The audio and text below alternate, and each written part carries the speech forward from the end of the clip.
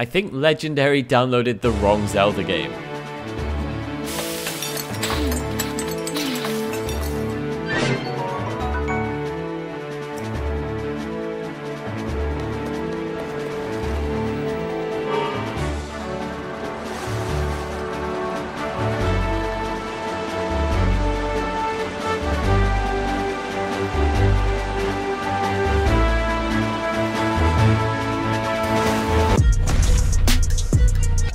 Hi, my name is Dom and welcome back to Top Gaming Plays. Don't forget to drop a like if you enjoyed today's video and submit your clips using the link in the description. But let's get into it.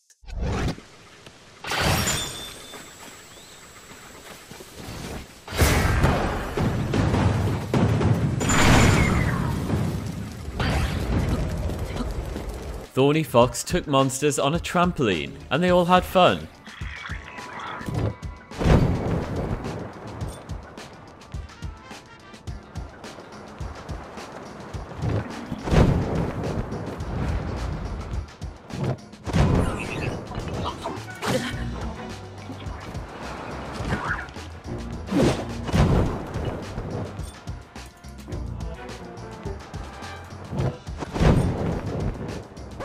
Wait, are we calling Beedle a monster now?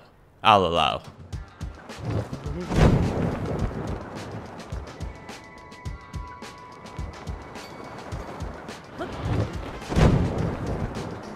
The wonderful Thorny Fox took half of Hyrule onto the trampoline, so if you're interested in the full video, I'll leave the link in the description. Duked him out of socks is doing something illegal in TOTK, actual engineering. This is truly lost on me, but Duked explained on Reddit that the curve maps pretty well to an IRL pendulum if it was only experiencing friction from air resistance.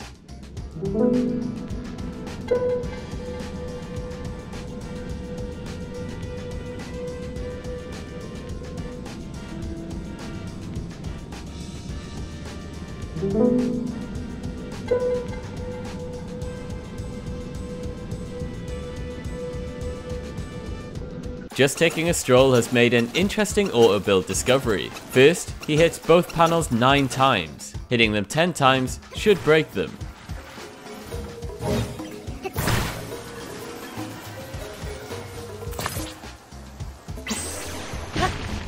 As expected, the 10th hit breaks it. But what happens if you auto build using the damaged panels?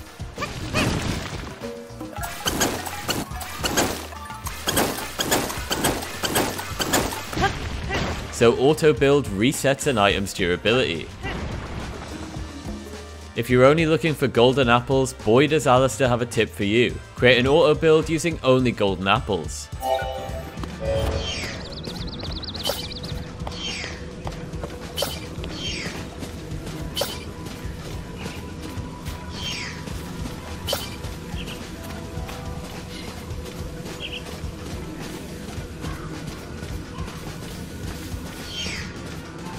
Make sure to cancel your auto build so you get the apples for free.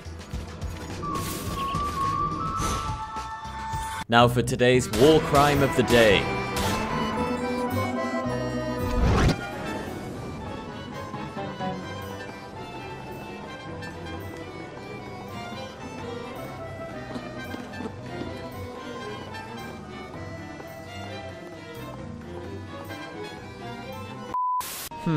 I think I've got an idea brewing. No, that won't work. Maybe I could...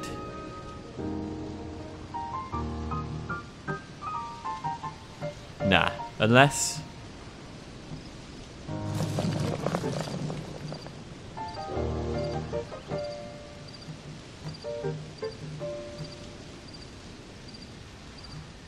I've got it. Jog Sawyer set out to build a realistic Chinook-style dual-rotor helicopter concept, bit of a mouthful, and while there's definitely a few kinks to iron out, he's had a pretty good crack at it. There's a little bit of lift there.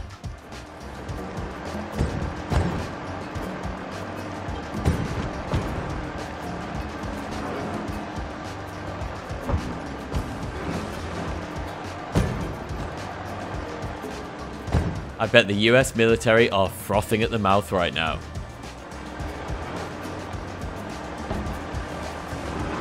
This little bowcob got hit with the banhammer.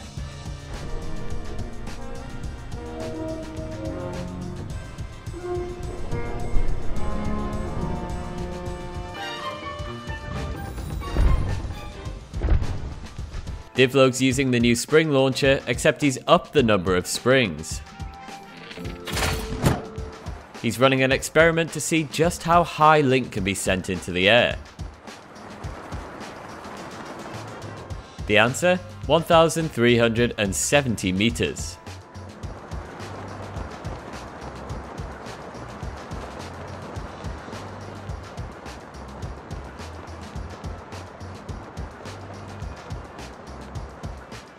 This is basically a portable Skyview tower.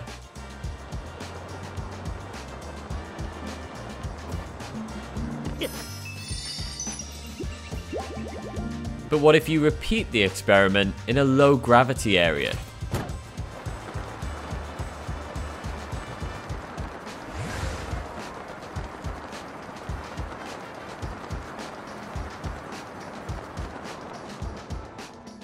(1,709 meters), so a nice 25% boost.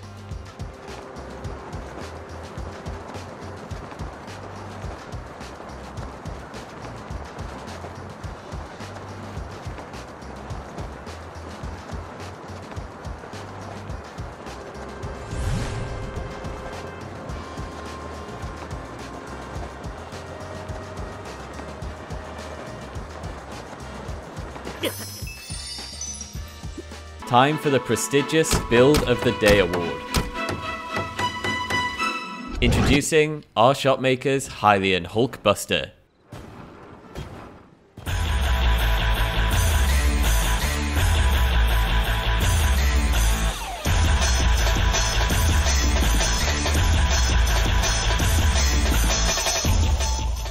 I absolutely love the way this thing moves. Wondering what's at the end of the legs? They're shrine crystals, of course.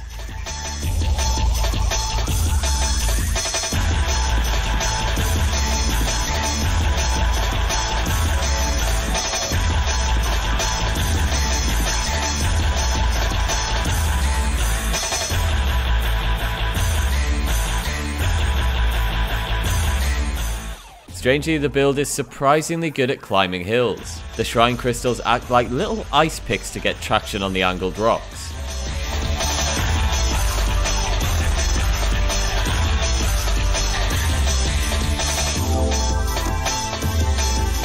Gastium set out to create the least enjoyable experience in TOTK. I'm gonna say he succeeded.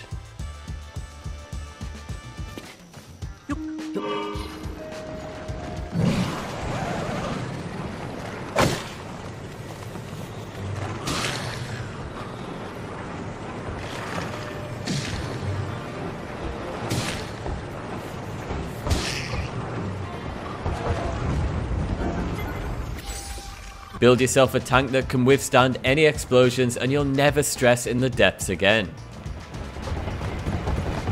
Bomb flowers? Don't worry about it, you're good. Cannon blasts? Don't worry about it, you're good.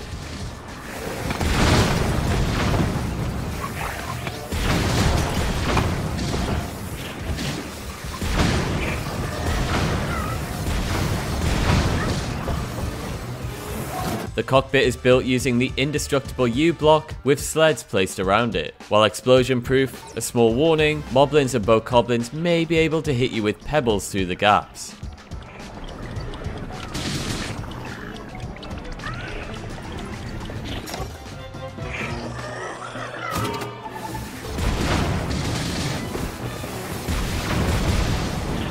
Thanks so much for watching, guys. Don't forget to hit subscribe if you're new, and we'll see you tomorrow for another video.